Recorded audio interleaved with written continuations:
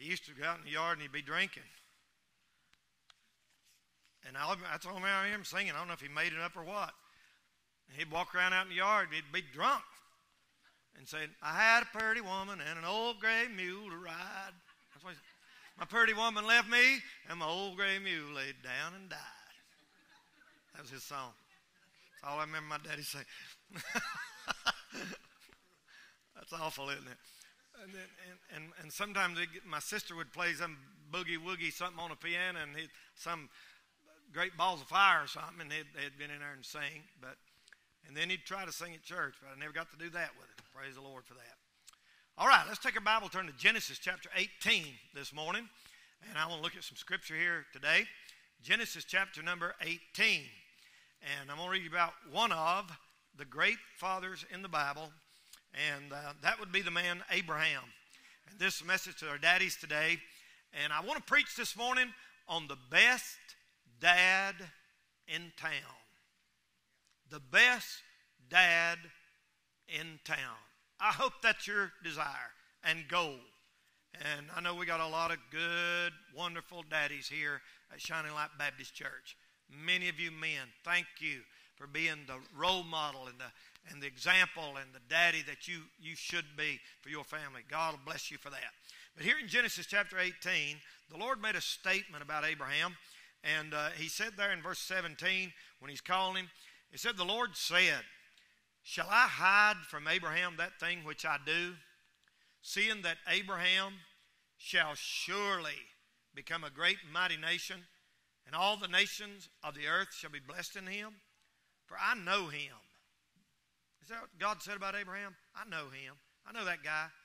He will command his children and his household after him, and they shall keep the way of the Lord, to do justice and judgment, that the Lord may bring upon Abraham that which he hath spoken of him. I want to talk this morning the best dad in town, Father's Day. I got a little gripe that I need to get off my chest first. Before I get in a good mood, preach this sermon. And I feel like people are a little biased toward us daddies. Mother's Day gets, did you know that Mother's Day was celebrated 58 years before Father's Day was? That hurts my feelings. What about us? Did you know that there are over 20 million more Mother's Day cards, Happy Mother's Day, sent than there are Father's Day cards? Did you know that years ago, back when everybody had regular phones, when you call somebody, you'd call them, and if you didn't want to pay for it, you'd call them collect. This is collect call from so-and-so and so-and-so. Do you accept charge? And you could either hang up or accept. Guess what the main day of the year was for collect calls? I'm calling you to wish you Happy Father's Day, and you're paying for it. I'm a little ticked off about that. You're biased against us daddies. That's sexist to say that Mother's Day is more important than Father's Day. What about us? You mothers get all the attention. You're just stepping on our rights. Now listen to me. We're coming over for steaks Sunday, Dad. Daddy's going to buy the grill and pay for it. Daddy's going to find out paying for the steaks. He's going to cook them. He's going to clean up the mess. And then here's a card that says, I love you. I'll see you next time. I'm just kidding. All of these past 5 minutes was kidding. But the truth is, the reason people think like that is because Daddy is, when you think of Dad, you're thinking he's going to take care of it. And that's the reason that attitude is there. And I'm the same way. We all are. I have many titles this morning that I go by. Some people call me Brother Danny. That's most people that I know call me Brother Danny. Some people call me pastor. Some people call me preacher. Some people call me Reverend.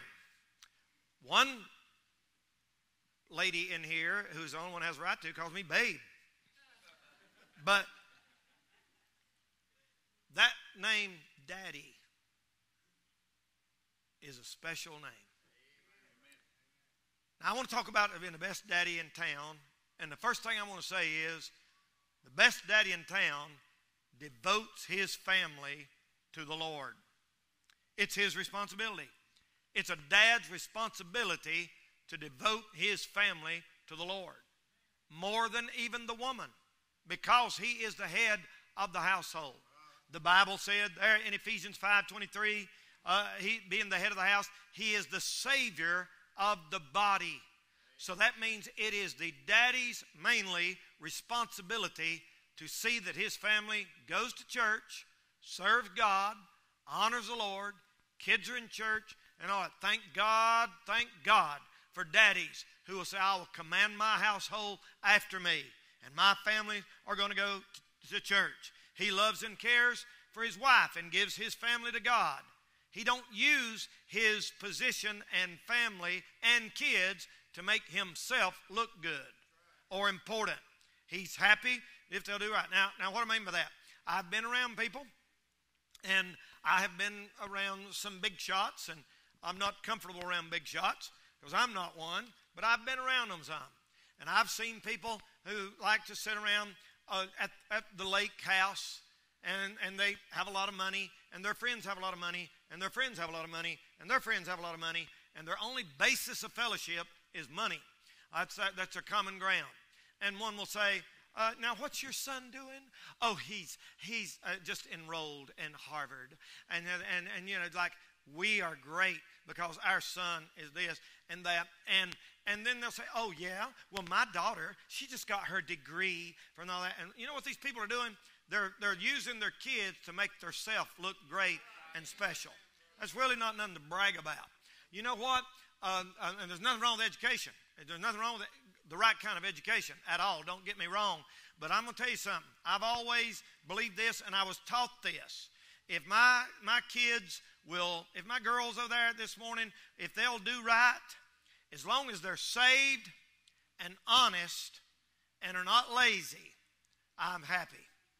If they're saved and honest and not lazy and work, I thank God. Listen, I consider my kids, I'm not going to be around my friends and be embarrassed if I can't say my kid has a degree from here, my kid has a degree from there. Nothing wrong with that. But that's not my level of success. That's not my goal in life. My goal in life is them to be honest and be saved and love the Lord and not be lazy. And if you can say that, then you are devoting your family to the Lord. They don't have to be rich and famous and live in luxury lifestyle.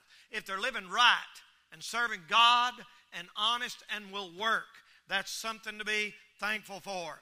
It's not, you don't live just to see what you can accumulate. Being healthy and living right is way more important than just accumulating stuff. We devote our family to the Lord. That means this. I told my girls, I told my family, my dad's like this from West Virginia. My mom was like this and her family up in Spruce Pine. Whatever we go through it together. We're family. Family sticks together. I'm sticking with you. You sticking with me. We're sticking together no matter what. We may disagree. We may disappoint each other. But brother, you're going to have to come through all of us. You come through any of us. That's the way it's supposed to. A dad devotes his family to the Lord. You know what I've always taught my kids, and you should too, nothing or nobody is going to come between us. Nothing or nobody is going to separate us. Nothing or nobody is going to say, I want them to know my daddy will be there. I don't ever want them to think, I'm going to call daddy and ask him about something, but he's liable to be drunk or high. No. I want them to know my daddy's going to be there. My dad's like that rock. Like harder than that cherry wood right there. My dad will be there. Daddy will be there. Daddy will be there. I want to say, Daddy, devote your family to the Lord. Your first and foremost goal is my family's saved and loves the Lord and lives for the Lord. Everything else, house, land, car, all that stuff is good, but that's secondary to living for the Lord and doing right. Amen? Number two, a real dad disciplines those he loves. A real father. And you know why? You know how you know that? Because that's the way the Heavenly Father is. The Bible said in Hebrews 12, verse 5, 6, 7, 8, 9, 10, 11, the Bible said that our Heavenly Father chastens every son whom he receiveth. Did you know God disciplines every child he has? That tells us something. There's never been a Christian that God didn't have to discipline. The only person in the world who has never needed discipline was the Lord Jesus Christ himself. And he learned it as a man, but he was God, so he wasn't going to sin no way. They brought up the question. Here's your theological thought for some of you people's got brains. The old question is, could Jesus have sinned? And the answer is, he couldn't because he wouldn't, and he wouldn't because he couldn't.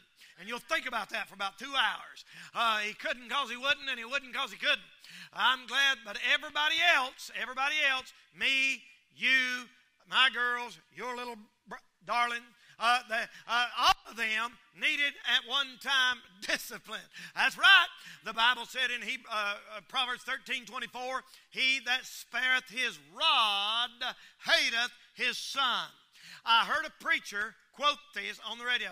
I've tried to listen to some Father's Day sermons this week, and I searched in vain for some real good, hard Father's Day preaching. Finally got a few. But I listened to a couple of these guys, and I was so disappointed. I heard this one preacher, and he was quoting that verse there, and he said foolishness, but his Bible didn't say foolish. It milked it down a little bit to like rebellion or something. It said rebellion can be in the heart of a child, and he stopped and didn't quote the rest of the verse. Split it right down the middle, because that verse of Scripture fits our day and time and lifestyle. The other half don't. But if that one half's inspired, the other half is inspired.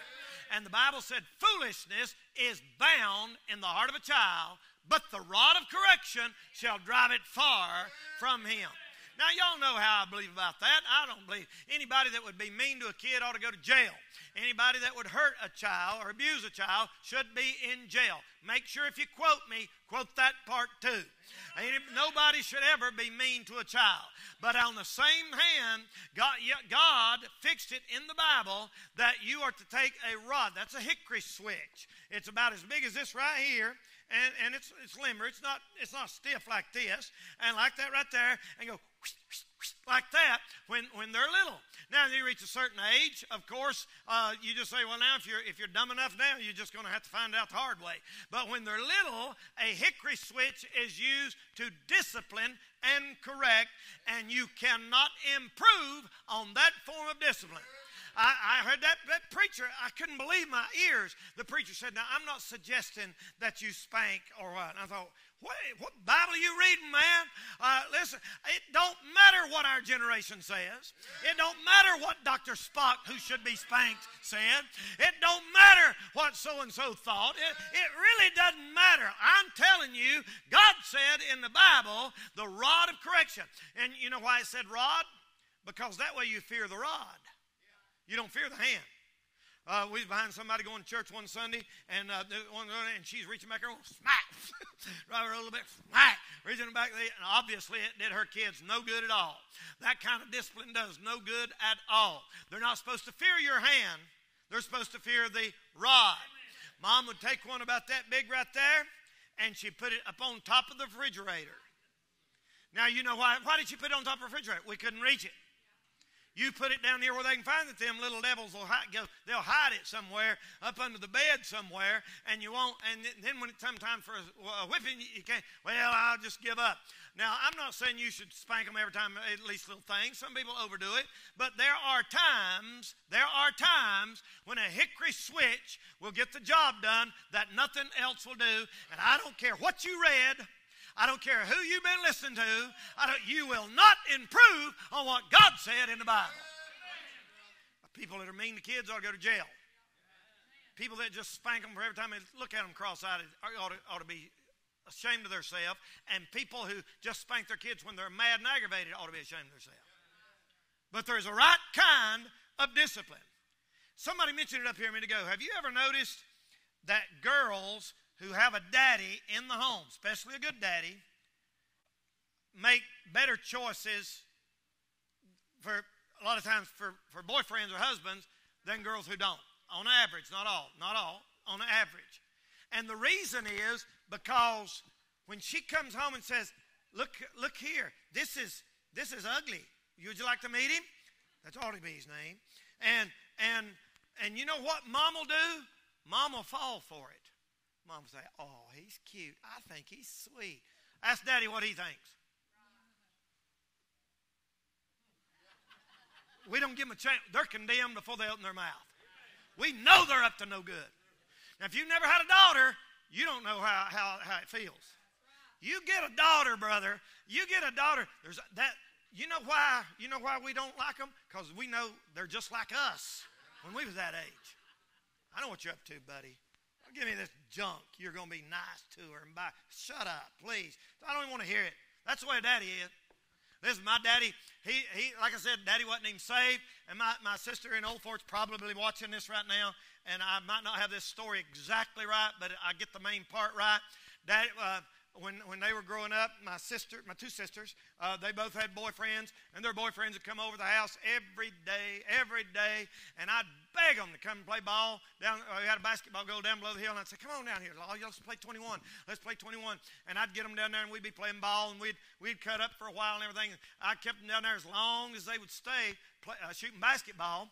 But then they finally got to where Mom would let them go somewhere, let them date. And they said they had to be home at 11 o'clock. We had this dog named Nick, and he was a collie about that big. And I'm telling you, Nick did not like them boys, especially one of them. That boy could pull up in the yard, had a motorcycle, and he'd just go crazy. That dog go crazy. And he had fangs and claws, and he bit him. He's scared to death of that dog. And that dog, every boyfriend my sisters brought there to the house, Nick hated them. And they got to where they'd say, where's the dog at? Where's the dog at? And my sisters had to get the dog in the house before the boyfriend could even come in. And I remember them coming in there, and one night they said, Daddy told them, they said, you got to be home by 11 o'clock, which is, that's too late, and they shouldn't have been out with them no way, but that's the way they did. And they said, you got to be home by 11 o'clock.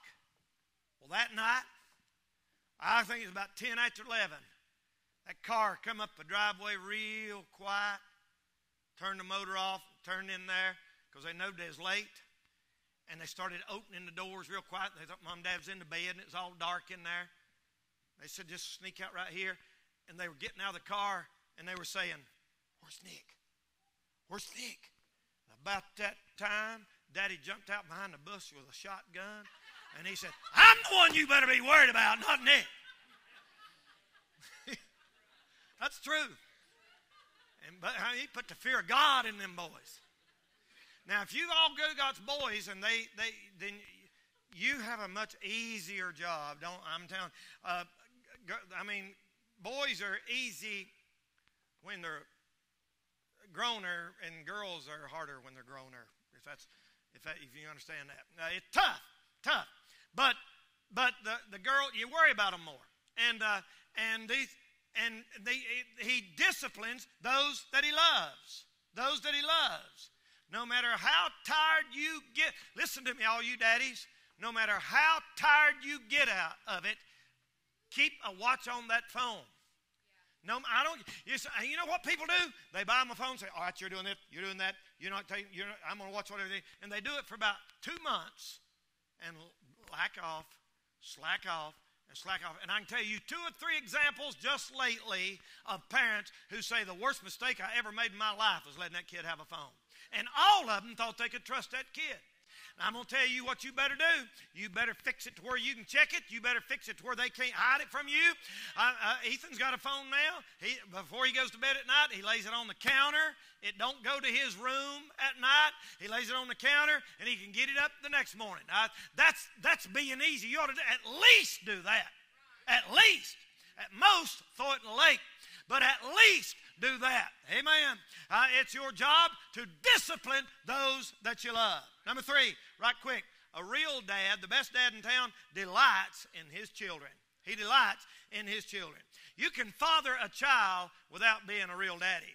A lot of them do that. It's aggravating. It's aggravating sometimes to buy a real nice pair of tennis shoes, and then you come home one day, and there's one of them soaking wet at the door with mud on them. The other one's out there, and the dog got it out in the yard. That's aggravating. It's aggravating when you spend a fortune for the first piano lessons, and they quit after the second or third week, and you done went and bought a keyboard and everything. That's aggravating. It's aggravating to spend money on stuff and nice clothes and stuff and see them take it for granted. But listen, brother, you better delight in your kid. Sometimes you better listen to them. Sometimes you need to listen to your kids. You know that? So one time I was eating a meal, and this little kid said, "Daddy, is it okay to eat bugs?" He said, "Son, don't talk about stuff like that at the table. What's wrong with you?" Well, I got through eating everything. He said, "Now, what was you wanting to ask me?" He said, "Never mind now. It was in your soup, and it's gone." Sometimes you better. Like Dad told a kid one time, he said, "Put the cat out." And he said, "I didn't know it was on fire." Sometimes they'll get you like that. One kid told his daddy, he said, "Daddy, I can go to a concert this weekend for 45 cents. He said, "No, you can't do it." He said, "I can. 45 cents, I can go. Can I go?" He said, "Who is giving a concert for 45 cents? He said, "It's 50 cents, featuring Nickelback." Pretty smart kid, huh? One phone rang at school one day, and the school nurse answered the phone and said, "Yes, who is this?" A voice on the other end said, "Mikey can't come today. He's sick." She said, "Oh, yeah? And who is this?" He said, "This is his father." Mikey made a mistake there, didn't he? Now, do not ever get to the point where your kids hate you or dread to see you coming and be mean to them. Let them say, "Listen, if I got a problem, I know I can talk to my daddy. If I got a burden, I know daddy will help me bear it. If I get sick, I can call my daddy and he can pray. If I got problems, daddy's there. He'll be a rock to my family, to my life." Amen. Amen. I heard a preacher this week. I was listening to preachers, and I was so hurt and disappointed. I heard one guy quote half that verse of Scripture. "Foolishness is bound in the heart of a child." Stop. Cut it in two. Leave the verse out that's trendy. Leave the bad part out that's old-fashioned. I heard another preacher say, and the tone of voice is just about all more than I can stand. He said, "All right, all you dads out there now, we're going to have a great time today. I don't know what your idea of having a good time is. Maybe it's taking your family out to this. Maybe it's a glass of wine at the lake this weekend."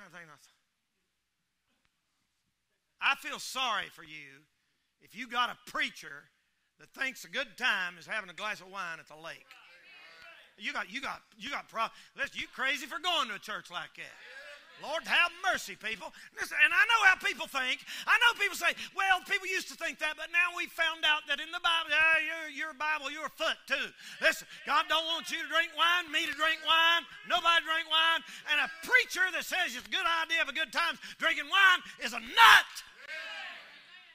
That makes me old-fashioned and mean-spirited in their eyes. If you are right with this generation, you are wrong with God and the Bible. Something wrong. This generation ain't right, people. The world going the wrong way. Be in the world, not of the world. And if a world likes your preacher, you got the wrong preacher. You got the wrong preacher. And I'm not willing to make enemies because of my disposition. We're not supposed to do that. But I'm willing to make enemies because of my position.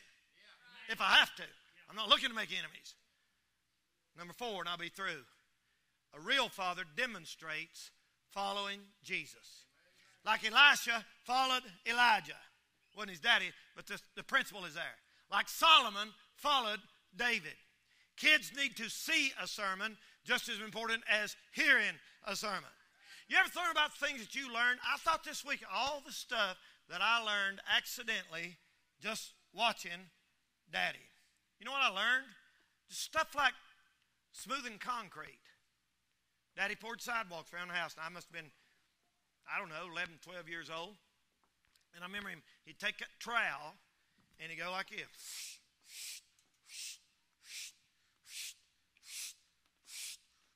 And it flowed. And I remember I can see that in my mind's eye. And I thought, you think every boy knows. You'd be surprised the young boys have no idea how to mix up a bag of concrete and just smooth it up. They have no clue. They think you just buy a chunk of concrete big as your driveway and have it installed, I reckon. Have a big truck bring it or something like that. And just post hole diggers. Daddy had post hole diggers. He had that degree, PhD. And he had post hole diggers. And I remember him saying, now, here's how you dig a fence. He was putting up a fence. And he'd go, boom, go in the ground. And then you pull them apart like that and pick up that little bit of dirt, drop it over here. And then you push it down that same hole, pick up that little bit of dirt, and put it down in here. And I remember watching them go down and down. Well, I learned how to do that from him. You say, what good is that? Ain't much nowadays. But these kids nowadays, they don't know what post hole digger. Go to Lowe's and buy me some post hole diggers. What's that?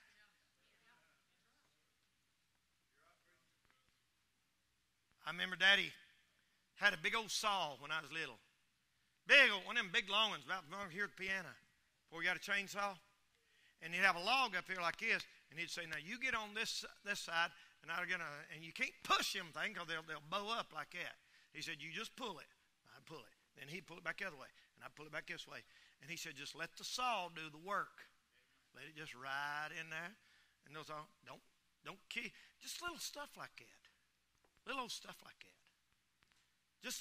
And I'm not talking about, listen, how much better would it be for your kids to grow up saying, I remember seeing my daddy on his knees praying. If I can remember my dad with a cross-cut saw, and I remember him taking post hole diggers and Daddy used to tamp, when you put a fence post, you tamp it. How many of you young boys know what tamping is? Okay? Not a young boy in here raise their hand. Tamping is when you take another post or a steel post and hit it down in there and knock that dirt around and make it solid because it's going to sink if you just put it in there loose. Just stuff like that.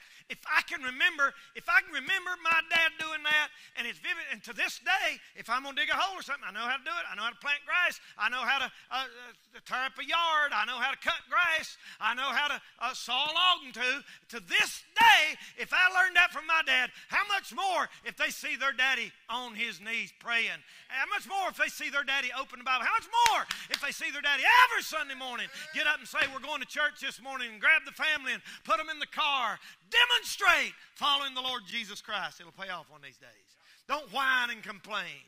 Don't fuss all the time about your job and how bad off you are and how everybody's treating you wrong. And all. Don't talk like that in front of your kids. Say, God's been good to us. God's been blessed to us. We got more than we deserve. The Lord's blessed us. Don't raise a griper and complainer. Hey, listen, if you're going to gripe to the Lord and tell him, Lord, I feel like I'm being done wrong. Lord, help me get that better job. Help me to get a raise. Let your boys see you. I don't ever remember my daddy complaining, ever.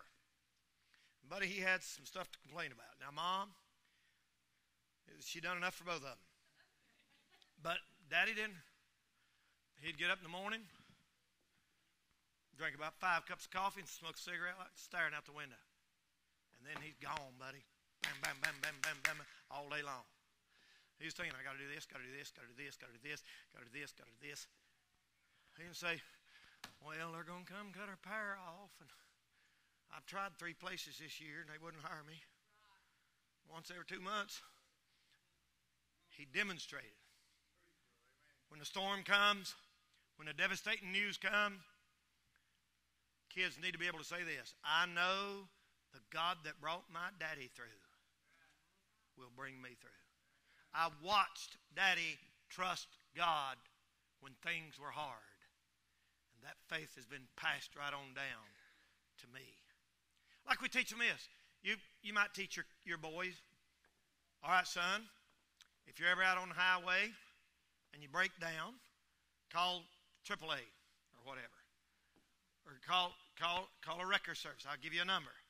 Son, if you ever get in trouble, if something terrible happens, call 911. And we teach our kids, if you're ever out there and your car breaks down, call this number, call this, call that.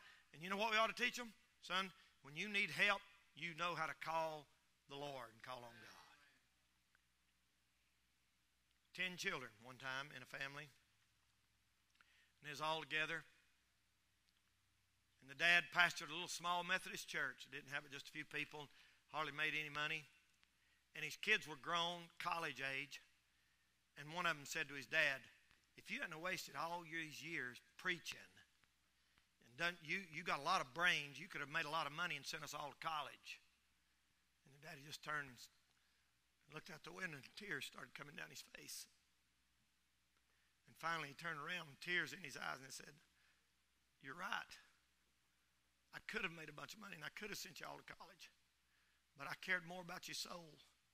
And if you woke up in hell, you would hate me for not taking you to church and serving God and doing right. And he said, I want you to know when I leave this world that I live for the Lord and I love Jesus and I done what was right, what's really important to you.